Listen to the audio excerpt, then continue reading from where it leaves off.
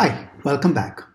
In this session, I'd like to talk a little bit about estimating the cost of equity and cost of capital for a privately owned business. You see, what's the big deal about a privately owned business? Much of what we know, most of the models and practices we have in corporate finance were designed for publicly traded companies. And for publicly traded companies, the cost of equity and capital are built on two bedrock principles. The first is that the marginal investor in the company, marginal investor is the investor who owns a lot of stock and trades that stock, is diversified. And for publicly traded companies, that's not a bad assumption because the investors who own a lot of stock and trade that stock tend to be institutional investors. That diversified investor assumption allows us to focus just on the risk that cannot be diversified away, the market risk, and captured with a beta in the CAPM and betas in the arbitrage pricing model or multi-factor models, but they all share the basic premise. The only risk you should be building into your cost of equity is the risk you cannot diversify away. The other bedrock principle is that market values are observable. The cost of capital is a market value concept. It's the cost of raising money in the market today. So we use market values of equity and market values of debt. And for a publicly traded company, at least the market value of equity should be observable. And the market value of debt, you can at least get a judgment on what that number should be. Now let's look at what the difficulty with private business is. There are two basic challenges. The first is the owner of a private business tends not to be diversified. And potential buyers also tend not to be diversified. You're saying, why would they be so stupid not to diversify? Because they don't have the money. If you run a private business, every dollar of your wealth is often channeled into that business. You don't have a chance to be diversified. So the assumption of the diversified investor breaks down. The other is with private businesses, there is no market value. You can get a book value of equity and debt, but it's often a meaningless number because it's affected by all the accounting choices you make. So here are the potential fixes.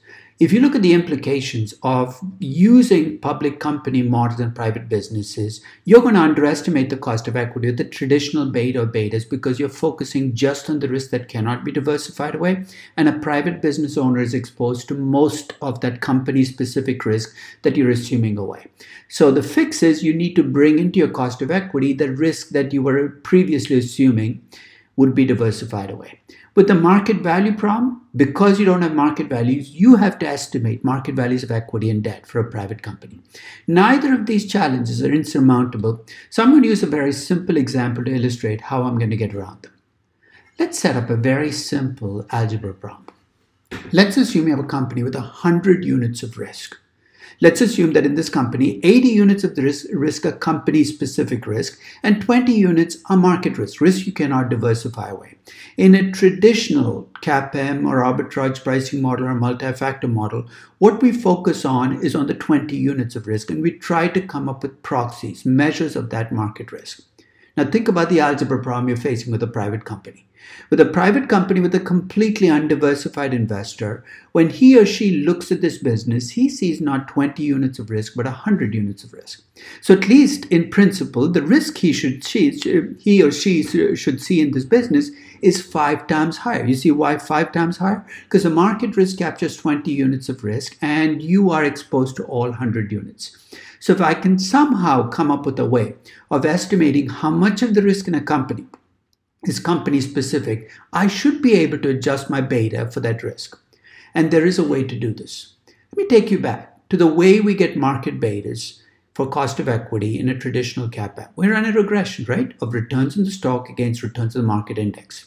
Now, we've used this regression before, and the number we focused on was the regression beta. We said that, if you trust the regression, is a measure of the risk that you cannot diversify away. But if you stay on that regression and work down, you see an R-squared number. You're saying, what is that? Statistically, the R-squared explains the proportion of the risk in your dependent variable, which in this case is the company, that is explained by the market. Think about it. The R-squared tells you the proportion of the variance in your stock that is explained by the market. In fact, if you take the square root of the R-squared, you get the correlation. The correlation tells you the percentage of the standard deviation in your stock that comes from the market. Hold on to that thought, because I'm going to use that as my proxy for figuring out how to get to a measure of a private company cost of equity. Start with the market beta for your private company. So if you have an apparel company, for instance, start looking at a privately owned apparel company. Start by looking at the at the betas of publicly traded companies in that space, apparel companies. You get a market beta. You say, but I'm not diversified. Hold on. Second, from the same regressions you got the betas for those publicly traded apparel companies, look up those correlations that we just looked at on that regression beta page for each of the companies. Come up with an average correlation across apparel companies. So here's what you have. You have an average market beta and an average correlation. Make that market beta an unlevered beta because we have to deal with that separately. So you have the unlevered beta of publicly traded apparel companies and the average correlation of an apparel company to the market. So let's say we took the 2008 data. This is what the numbers would have looked like. The unlevered beta for apparel companies was 0.81. The debt to equity ratio, the average correlation of apparel companies with the market was 0.25. Let's do an algebra problem. If you are a completely diversified investor, the risk you would see won't be the market beta, 0.81. If you're a completely undiversified investor, you have all your money tied up in this apparel business, you're going to see 0.81 divided by 0.25, 4 times as much risk, or a non-levered beta of 3.24. Now, of course, this holds only if you're completely undiversified. If you're partially diversified, you're saying, how would that happen? Let's say the private business owner has enough wealth that he can invest in an index fund on the side. And he has only a third of his money in this company and 2/3 in the index fund. He's not completely diversified because he's got too much in the private company, but he's still getting a little bit closer to being fully diversified. You will use a number between 0.81 and 3.24. You're saying, how do I know what that number is? What you'll have to do is compute the correlation of your owner's portfolio, which now includes a private business and that index fund, with the market. And that correlation will be higher than 0.25. So there is a way in which you can adjust the beta for partially diversified investors. And that might be the technique used for a VC or a private equity investor in this company. So that's the technique I'm going to use to adjust my beta for the fact that you're not completely diversified. You're saying, what do I do about the fact that I have no market value? There are 3 fixes. The first is you can ask the owner of a private business whether he or she has a target debt ratio. To be honest, I've never been able to find a private business owner who's been able to give me a number that I can actually use. But once in a while, you might get a private business owner who says, look, my target debt ratio is 25%. Make sure that that target debt ratio is in terms of overall value. But there is a scenario where this might give you an answer. Let's suppose the private business owner says, look, I hate debt. I will never borrow money. Your target debt ratio is 0%. Your life got a lot simpler. So if you can get a target debt ratio, use it. But as I said, tough to do. The second is to look at the industry average debt ratios of publicly traded companies in the space. What you're implicitly assuming here is if a typical retail company has 50% debt, 50% equity, a private company has to, in a sense, operate by the same rules. You use the industry average. There's a third choice. You can try to estimate the market value of equity and debt in your private company. You're saying, how am I going to do that? You could try to apply a multiple. For instance, if you know what the net income of your private business is, let's say it's 10 million, and a typical publicly traded company trades at 20 times earnings, 20 times 10 million is 200 million. You're saying that's so back of the envelope. All you want is an estimate. You can use that estimate. There's also a tricky way in which you can use your own estimated values from a DCF valuation as your weights in the cost of capital, your estimated values of equity and debt. I'll warn you though, it'll create a circular reasoning problem because you need the values of equity and debt to get the cost of capital, and you need the cost of capital to get the value.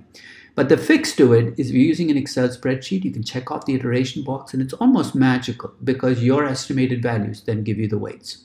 So those are your solutions. Hold on and think about which one you're going to use. With my apparel company that I've been using, I'm going to use the industry average ratio. So the total unlevered beta for the company is 3.24. The average debt to equity ratio of publicly traded apparel companies is 34.18%. I'm going to assume that my privately owned business, the apparel business, is going to have roughly the same debt to equity ratio. I'm going to use a tax rate of 40%, reflecting the fact that a private business owner gets taxed often at a different tax rate than a publicly traded company. And this is true in the US in 2018. So let's say the tax rate is 40%. So if I bring those numbers together, unlevered beta of 3.24, 40% tax rate, 34.18% debt to equity ratio, the levered beta that I get is 3.90. My risk-free rate is 2.5%, my equity risk premium is 5%. And those are computed exactly the same way for a private company as for a public company. My cost of equity for this private company is 21.9%. Surprisingly high, right? In fact, to just give you a sense of how much of a hill you will have to climb as a private business, a public company in the same space with that same debt to equity ratio, an unlevered beta, the market beta of 0.81, and a tax rate of 24%, the marginal tax rate for public companies in the US in 2018 would have had a beta of 1.02 and a cost of equity of 7.6%. Now you can see why when private businesses and public companies compete in the same space, why it's so difficult for privately owned companies to kind of fight the good fight. So I've got a cost of equity. Let me complete the story by talking about cost of capital. Remember the old point that I made about cost of debt with a public company? That the cost of debt for a publicly traded company should be the rate at which you can borrow money long term today. I'm going to stick with that same definition. Do not use a book interest rate just because you're using a private company. To get that long-term current cost of debt, I'm actually going to use the same technique I use with public companies that don't have a rating. I'm going to compute a synthetic rating based on an interest coverage ratio. You're saying, can you do that? Sure, because ultimately the interest coverage ratio just measures how much risk lenders feel when they look at your company and see your capacity to make your interest payments. With my privately owned apparel company, that interest coverage ratio gives me a synthetic rating of BBB. Using that rating and the default spread that goes with that rating, I come up with a default spread of 1.25%, which if added to my risk-free rate of 2.5%, gives me a pre-tax cost of debt of 3.75%. Now, if you feel that private companies will have to pay an additional interest rate because they're private and the bank kind of holds all the cards, you can add an extra percent or 1.5% to this number. But I'm going to stick with the 3.75%. I will stay with the same debt ratio choice that I made to get my levered beta, because remember I used an industry average. I'm going to stay with the industry average. That industry average debt to capital ratio, 25.47%, which incidentally is consistent with my debt to equity ratio of 34.18%, gives me a cost of capital for the private company. It's my 21.9% cost of equity computed from the total beta times the weight of equity, which is 74.53%. Plus my cost of debt, 3.75%, net of that 40% tax benefit. And here my higher tax rate does help me, times the weight of debt, gives me a cost of capital of 16.9%. The public company in this space would have a much lower cost of capital for the reasons we talked about in the context of cost of equity. Now again, remember, if your private business owner is partially diversified, this penalty, the cost of capital, will start to decrease because I'll use a lower beta. But this is the process I go through to get to a cost of equity and cost of capital for a private business. Incidentally, if you're saying, where the heck am I going to get correlations of companies and different business with the market? If you go to my website, I have a total beta data set where you can look up the total beta by sector. And I get the total beta by looking at the market beta and the correlation of companies in that sector with the market. So good luck with that. Thank you very much for listening.